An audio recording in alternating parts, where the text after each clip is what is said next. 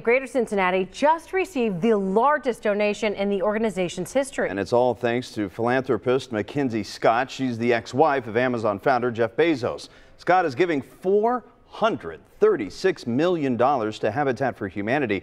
And as reporter Kendria LaFleur explains, a portion of that money will help families locally.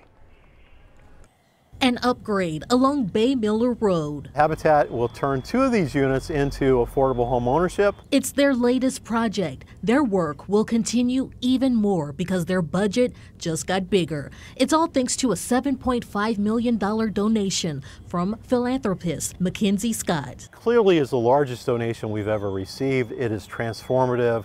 And we hope to really use the funds that way to change what we're doing, to be able to serve more families. A typical Habitat for Humanity home costs around $130,000.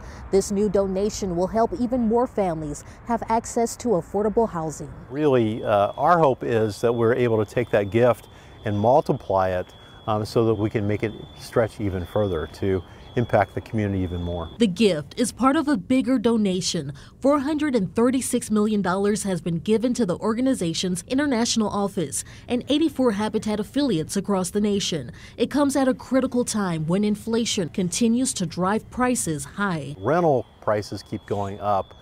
The really great thing about being in a homeowner situation is your mortgage is your mortgage is your mortgage. In Cincinnati, Kendria LaFleur, WCPO 9 News.